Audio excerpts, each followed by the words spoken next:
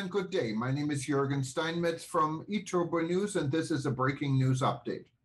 For more news updates and shows, please go to youtube.com/travel news group. youtube.com/travel news group. Here's our update. Jewish passengers accuse Lufthansa of being anti-Semitic.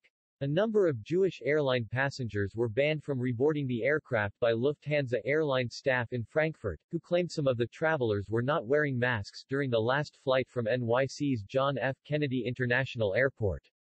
The incident happened during a Frankfurt airport layover for a connecting flight from New York to Budapest, Hungary last week. A group of Orthodox Jewish flyers was removed from a Lufthansa plane after some were accused of flouting its masking requirements. Some expelled passengers claim that they complied with the rules and were removed solely for their religious identity, while non-Jewish travelers were allowed to go on their way. In footage allegedly filmed by one of the passengers during a heated exchange with an airline worker on Wednesday, Lufthansa staffer is heard saying, "Everyone has to pay for a couple," referring to those who ran afoul of the masking requirement, and that, "It's Jews coming from JFK. Jewish people who were the mess, who made the problems."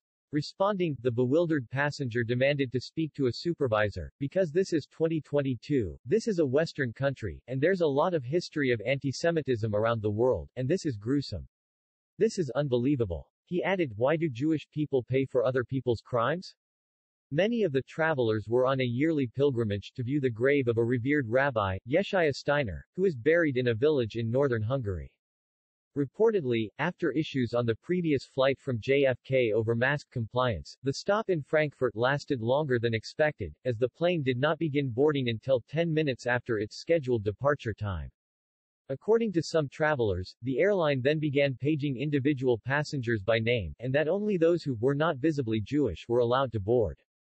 One passenger identified said he was asked whether he belonged to the group from NYC, after being paged by staff, and answered that he was alone and had booked his own ticket. However, he said he was wearing distinctive Jewish religious garb during the interaction, and that by the time he was able to remove the garment and return with his bags, the gate was closed, and he couldn't board the flight. The expelled passengers were also allegedly barred from booking another ticket to Hungary for a full 24 hours. Lufthansa issued a statement, confirming that a larger group of passengers was removed from the flight, because the travelers refused to wear the legally mandated medical mask, on board. For legal reasons we cannot disclose the number of guests involved in the incident, however Lufthansa has rebooked the guests on the next available flight to their final destination, the company added.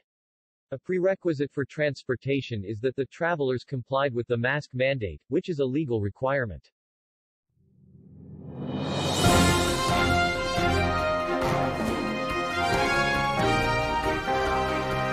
Thank you for listening to our news update. There's more on youtube.com/travel news group, or you can read us, of course, in going to our news portal at eTurboNews.com or travelnews.online.